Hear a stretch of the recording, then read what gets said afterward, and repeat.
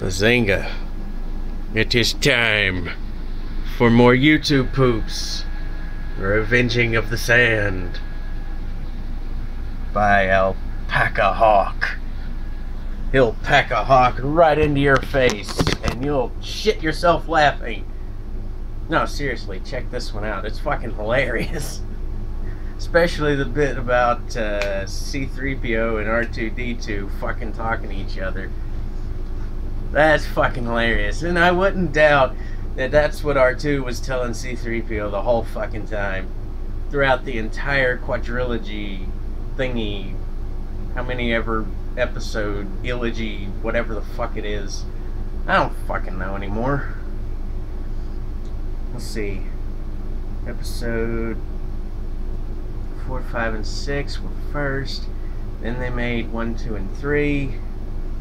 And now we have 7 and 8. And 9's about to come out. That's a non-illogy fucking words! It's 9 of them. Also, I had another thought. There's a lot of other YouTubers talking about, oh, the light side, blah blah blah. Oh, the dark side, blah blah blah.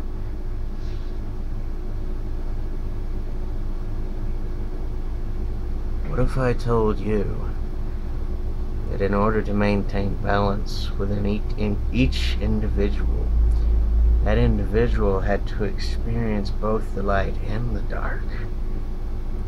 Mind fuck. I know, right? So, if lubricated guy fucker became evil in episode 7 or 8, he had to experience that for his own self so he would know what balance actually fucking felt like, now wouldn't he? Just like Darth Invader, who used to be Annie guy, had to go and switcheroo. Don't that make sense? Eh? Eh? Eh? Eh? Totally fucking makes sense to me. So instead of viewing it the way a Sith does in absolutes, oh, it's white or black, it's dark or light side. Think of it this way, eh? You gotta maintain balance within yourself. Otherwise, you're just some dumb schmuck spewing shit out the hole in your face. And check out this video I'm still watching. This is fucking hilarious. Till next time, find your own fucking balance, you dumb schmuck. And fuck off. I'll come back later with something else.